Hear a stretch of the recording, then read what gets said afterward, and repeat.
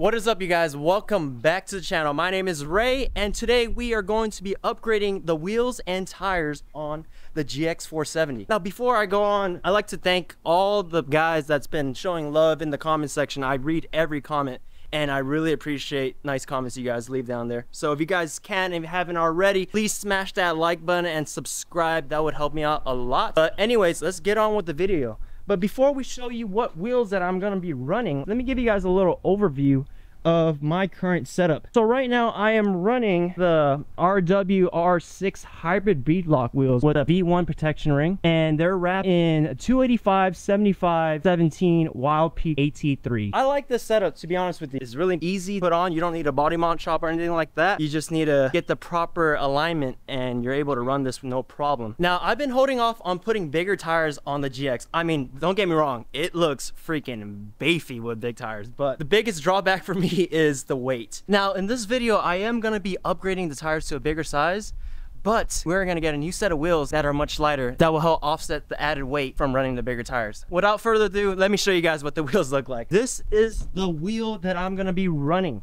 So now this is RRW's new monoblock forge RR7-S. Now the S stands for smooth lip, so that means I'm gonna be sacrificing that nice rugged beadlock style wheel. But I think the trade-off is pretty nice because it is a much lighter wheel. All right, so the specs I'm gonna be running is 17 by 8.5 -25. Now that is about half an inch wider, or it's gonna have a half an inch wider poke than my current setup. I'm currently running 17 by 8.5 -12. Now that poke is like perfect on 285/7. I don't know if you guys are ready, but here we go. Boom. Now I got these in the matte bronze finish. I mean, matte bronze honestly has my heart. I mean, I wanted to go for the blue one, but I feel like one day I'm gonna regret it and I'm gonna be like, I wish I got bronze. So I just went with my gut and we got the bronze. So what I like about this style the most, it's pretty much similar to the RR6, but the RR7s actually have a break in the spokes and it goes into a deeper concave right here in the middle. But anyways, let me show you guys how you guys know if they are real monoblock forged from RRW. So they do have monoblock forged engraved on one of the spokes right here, and that's how you really tell. I mean, honestly, you can tell by just picking it up because according to the website, these weigh about 20.9 pounds per wheel. Now that is crazy. If you guys don't know what monoblock forge is, these wheels are made using T6-6061 aluminum. Now this is pretty much what you see in aerospace parts because of its strength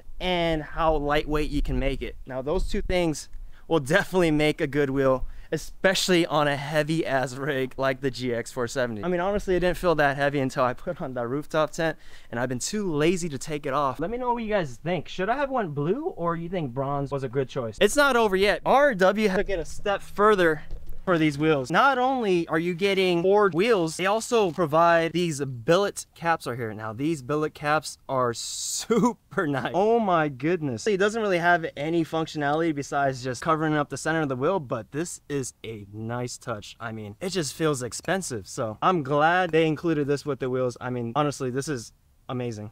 Now, if you guys are interested in a set, they do have a couple sets in stock. Be sure to check out the link in the description below and pick up a set because honestly, they have one of the craziest prices for monoblock forge. Now, for a set of 5 wheels, you can get it for $2,500. That is kind of unheard of, and you should definitely cop yourself a set of monoblock forge wheels from RRW.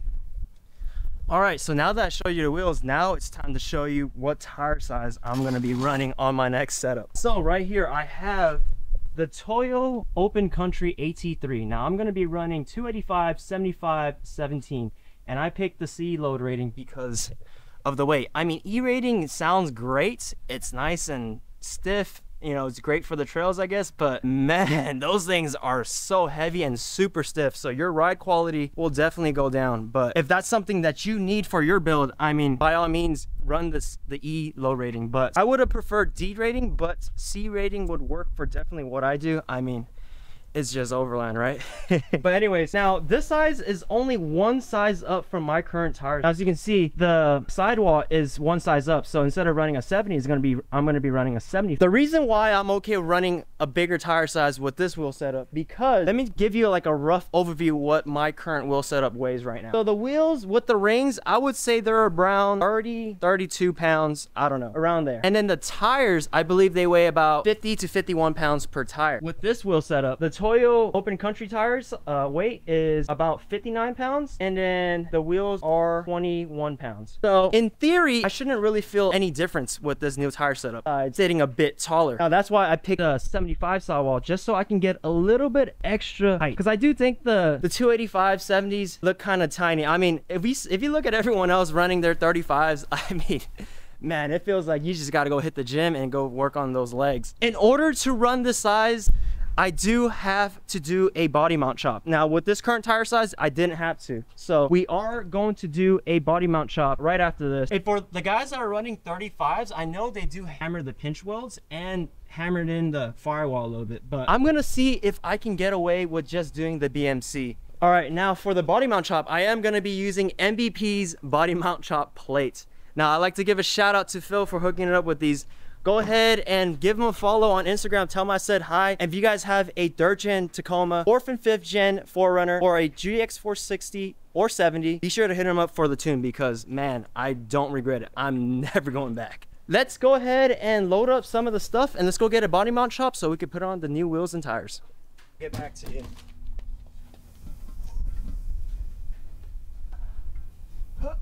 I don't know if that transition worked, but I already went ahead and got the wheels and tires mounted. So let's go ahead and put a center cap on to see what it looks like. Oh my goodness. I mean, look at that cap right there. Woo! That looks so good. All right, let's go ahead and load this up and let's take it to my buddy's shop and let's get that BMC so we could put this thing on. Let's go.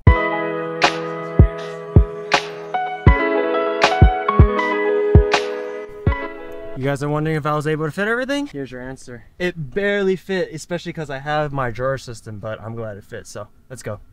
All right, so we made it here at my boy's shop, Hit Garage LA. Now, they definitely don't do off-road stuff, but if you guys need stuff done for your track cars, they definitely got you covered. Definitely just hold in a favor for me to do the body mount chop. I don't know if he wants to be on camera, but he's definitely looking cute right now. Right, Kevin? He might be doing some body mount chops. I don't know. If you guys are in South Money and if Phil's not too busy, I'm pretty sure Kevin will take it. Just, you know, smack him in the butt a little bit. I think he likes that. So if you guys don't know what a body mount chop is, so pretty much we're going to need to cut this out right here, and then we're going to pretty much seal it up with MVP's plate. So we just need to cut it off just a little bit so I can gain more clearance. Because as you can see, it's already been kind of rubbing right here. I mean, my setup only rubbed at full lock in reverse. I don't know why. Or something called Ackerman. He said there's something called Ackerman. I mean, I don't even know how to spell that, so. But yeah, that makes sense though. Whew. This thing is such a beast. Holy crap.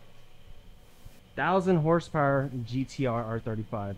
Man. I have a question. How many of you guys were into JDM cars back in the days before you guys got into overlanding? Comment down below and let me know. And also let me know what was your favorite JDM car back in the day. My favorite was my Nissan S14. Man, that thing was amazing. But I'm tired of getting pulled over, so we hopped into this.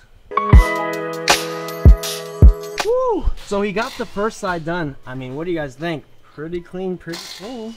Now hopefully that's all I really need to run the new wheel and tire setup, because I really don't want to do the pinch welds, but if I have to do it, I will do it. Back here, I think you have to hammer the pinch welds right here flat, but we'll see. We're gonna run it first and then see how it goes.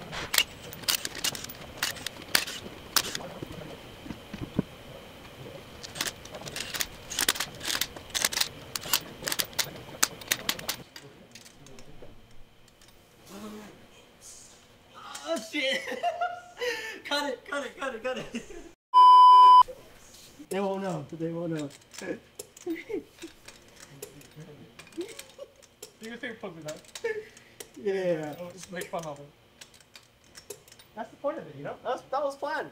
And just like that, we are finally done. I mean, oh, look at this. Came with the free speaker and lighter. Here you go. Thank you. I don't know if you guys can see it. This bronze looks so good on white. I mean, the lighting is terrible right now, but this thing pokes out. I mean, there's only half an inch more, but it looks way better. But what do you guys think of the bronze on white? Did I make a good choice going bronze than blue? Something about the bronze. Whew.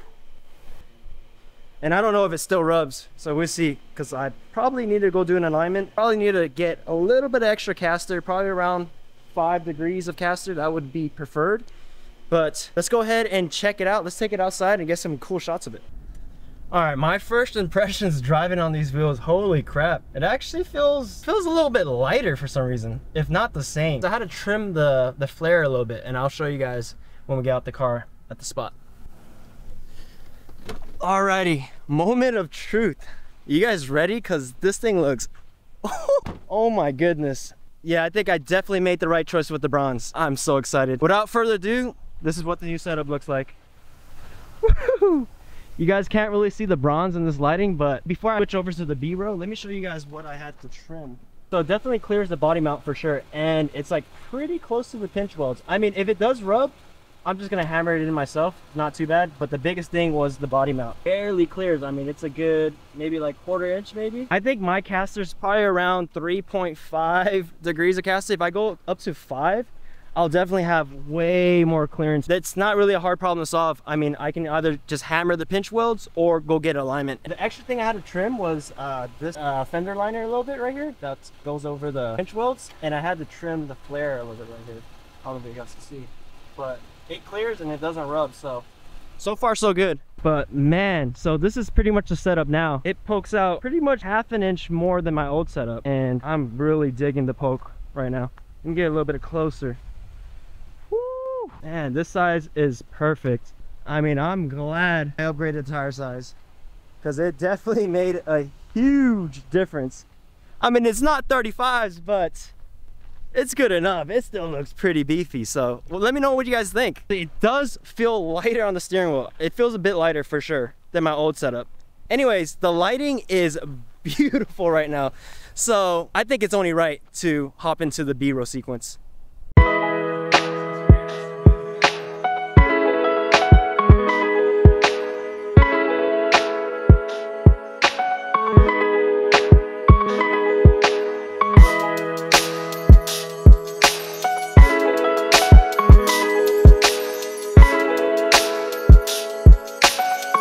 But yeah, I am more than happy with this wheel and tire setup, especially because I got bronze. I've always loved bronze wheels, and the way bronze looks on white, ooh, man. Yeah, I have no regrets with this wheel and tire setup. I mean, I'm a little torn because I do like the beadlock style ring, especially with RRW's V2 billet rings.